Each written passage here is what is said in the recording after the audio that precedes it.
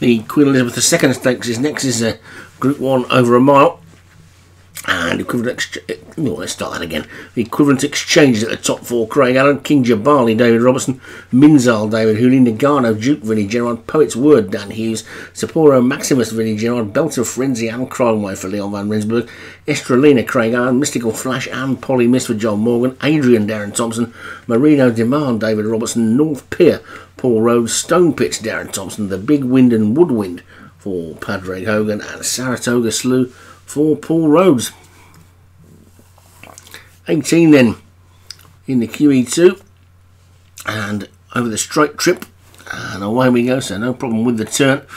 And like in reality, and Stone Pits was quickly out.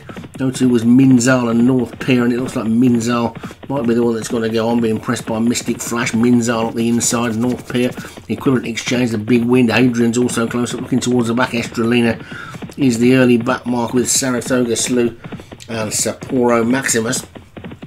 They sorted themselves out through the first 2 furlongs, and Minzal has now gone on from North Pier in second. Gap of a length or 2 then back to equivalent exchange and The Big Wind. Then comes Adrian and Polly Mills. Nagano Duke wide on the track, being tracked by the Grey Stone Pits. Also wide is Crime Wave. Saratoga Slough still the back marker, but Minzal going well enough in the lead. And as they come down towards the midway point in the Queen Elizabeth II Stakes, and it's Minzal in the lead from North Pier in second. Poet's Word is third. Woodwind is 4, and Adrian 5. Then The Big Wind and Crime Wave. Equivalent exchange is trying to get going.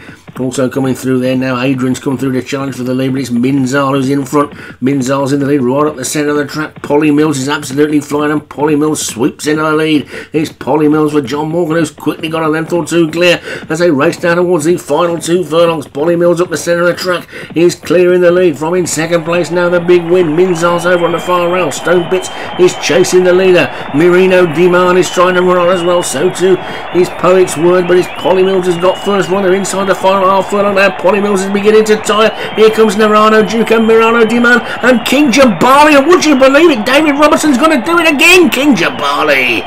Would you believe it? King Jabali came from absolutely nowhere to take that. And what on earth is David Robertson doing to his horses? Because that has come from absolutely nowhere to take that. And it's doing it at 66 to 1 as well. It's only rated 102. What on earth is he feeding them on? King Jabali wins it for David Robertson. Polly Mills for John Morgan second.